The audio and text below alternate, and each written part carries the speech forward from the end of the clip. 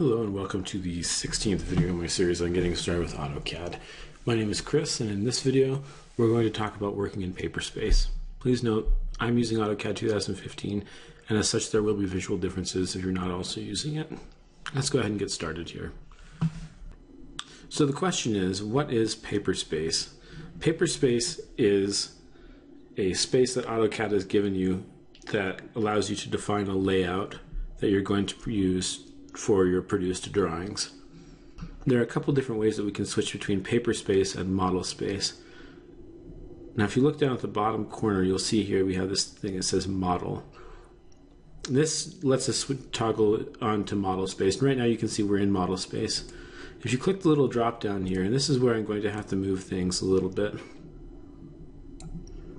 If you click the drop down menu, or you might not have a drop-down menu if you've got a full screen of AutoCAD. You'll have multiple little tabs down here. And one of them will say Layout 1, one will say Layout 2. When you switch to a layout, you'll switch into paper space. So you have one model and as many sheets of paper as you'd like in paper space. For now, we're going to just stick with the 2 sheets of paper space that we have defined by default. So there are 3 main components to paper space. The first one is the actual sheet of paper itself, and you can see that's defined by this white rectangle. The second one is the margin on the paper, and the margin, again, like any margin on any layout software, defines what is going to be printed, the boundaries of what's going to be printed. So anything outside of the margins won't be printed, anything inside will be printed. The third thing here is any additional objects that you might have in your drawing. And this can be line work, this can be text, this can be blocks, this can be XREFs. We're going to talk about XREFs in another video, but this can be all sorts of different stuff. One of the major objects that you're going to be using in model space is called a viewport, and that's what this is right here. A viewport is like a little window that you can set up to look at some element or all the elements of your model. So you'll see here we have our viewport that's centered right there. We can switch back to model space. I'm going to draw a circle, and you'll see when we switch back to paper space that our circle shows up in our model.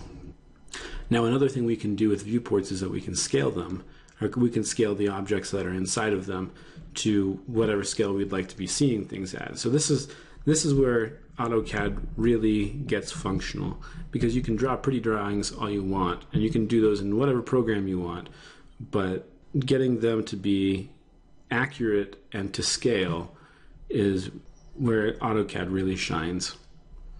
So, for instance, if you double click inside this viewport, you'll notice we switch to be inside the viewport. The viewport gets darker on the outside, and you can see my crosshairs are limited to the viewport itself. You'll see down here at the bottom we've got this scale, and right now it's set to some arbitrary scale that nobody cares about, but you can pick the scale that this goes to. So let's say, for instance, we want this to be a 1/2 inch to 1 foot. That's a 1/2 inch drawing right there. I'm going to go ahead and double click in here, press F7 to turn off the grid so you can see it, but that's exactly what that circle will look like on 1/2 inch scaling on a sheet of 8.5 by 11. So if you notice here, we've got this circle. So now let's draw another circle. Let's say this one has a radius of 6 inches, 6 units. Let's change that to architectural, make that inches. And we switch back to our view, and you'll notice that comes in, and that's exactly the size that it should be at a 1/2 inch. Now, one of the things that you've probably noticed by playing around inside of Viewport right now is that you have this issue. You'll have one of 2 issues. One is that you'll be zoomed in, you'll double click, you try and zoom out, and you'll infinitely be stuck inside of your viewport. This is really, really easily fixed. Just type PS, I can switch back to paper space, and you can zoom out again.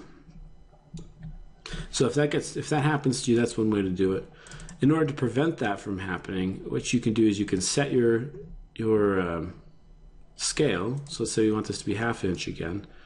You can pan it around to wherever you'd like it to be, and then you can actually lock the viewport.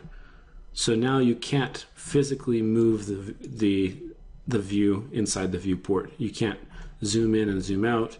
You can't pan around inside of it, but you can pan the page around and you can zoom in and out of the page.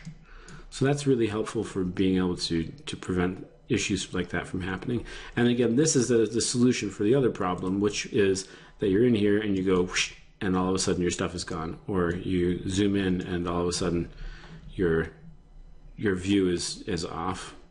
So again, the solution to this is to pick your scale and then to lock your viewport.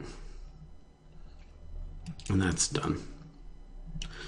So this is a sheet of 8.5 by 11, which is wonderful if you want to print on 8.5 by 11, but for a lot of work that's done in AutoCAD, you want to print on different sizes of sheets. So the question is, how big is paper space, and can you change the size of paper space? And that's a fairly reasonable question.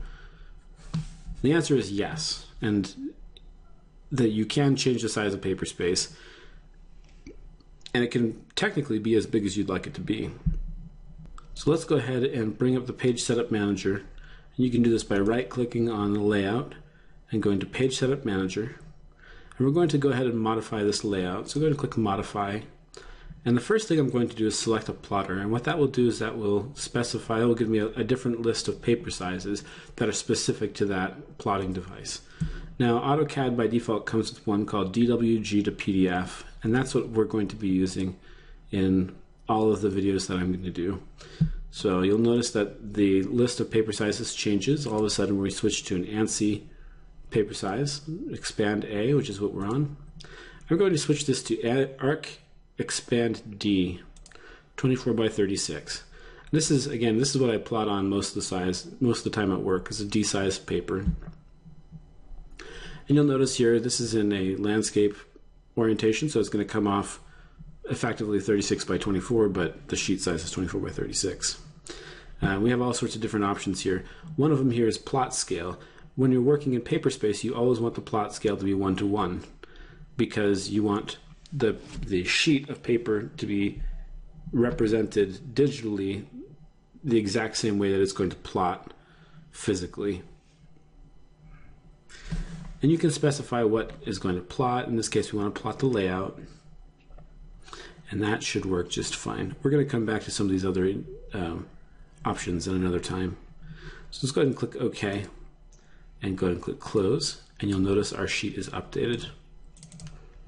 And this is the viewport that we had on the sheet of 8.5 by 11, and you'll notice the viewport hasn't changed in size, but you can do this really, really easily by just clicking and dragging on the handles. So how many viewports can you have? Technically, you can have as many as you'd like. There's no limit, as far as I'm aware of, as to the number of viewports that you can have. So let's go ahead and make a copy of this one. So let's pull that over and stick it right there. Now, why would you want to have multiple viewports? Let's say we have this instance in which we have these objects in our drawing, and we'd like to view these ones here at their 1/2" scale, but we'd like to view these ones at 3:1. So let's go to our 3:1, and here it is. Now these are the exact same objects in model space, it's just the scale is different. And we can see that here if we go back to model space, and I'm going to draw a line. This line is going to be orthographic, and I'm going to make it 12 inches. So there's our 12-inch line. And switch back to our layout. You'll see it's there in both of them. There's the line, and there's the line, but the scale is set accordingly. Now this is also where annotative text comes in. We talked about annotative text and text styles and annotative blocks a little bit, and we talked about other annotative features that you could have, like things in tables and all that jazz. And this is where annotative text really shines. We're going to come back to that, so put a pin in that, get excited in advance for that, but we're going to come back to that and how that affects paper space and plotting. So let's go ahead and create a viewport. This is really easily done. You just go ahead and type viewport, and it allows you to pick a new viewport, or you can pick some sort of layout that they already have pre-configured. Let's go ahead and just make a single viewport here. It's going to be a 2D viewport, and we're going to go ahead and click OK. And now you just pick a corner, pick another corner, and in comes your viewport. And you'll notice it zooms extents on everything that's in there. This is not set to any specific scale. So let's say we want this to be an 1/8 inch scale. There's our 1/8 inch scale. The next thing I wanted to show you, the last thing I wanted to show you, is how to be able to control what's in your viewports by layer. So we're going to jump back to our model here really quick, and we're going to do some drawing. So what I'm going to do is I'm going to jump to our layer property manager, and I'm going to add a couple of layers really quick. So this one's just going to be called 1. We'll add another one here called 2. This is just for the purposes of demonstration. And so you can tell which one's which. This one's going to be red. This one's going to be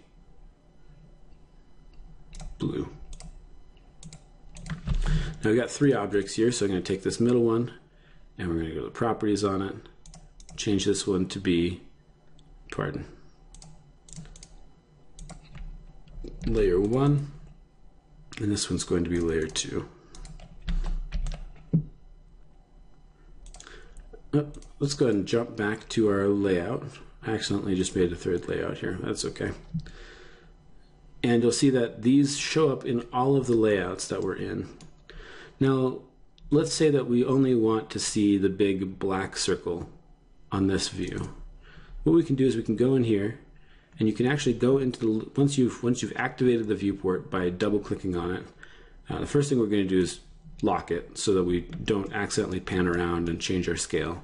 Then we're going to head over to the Layer Properties Manager, and we're going to freeze all of the layers that are in this viewport that we don't want.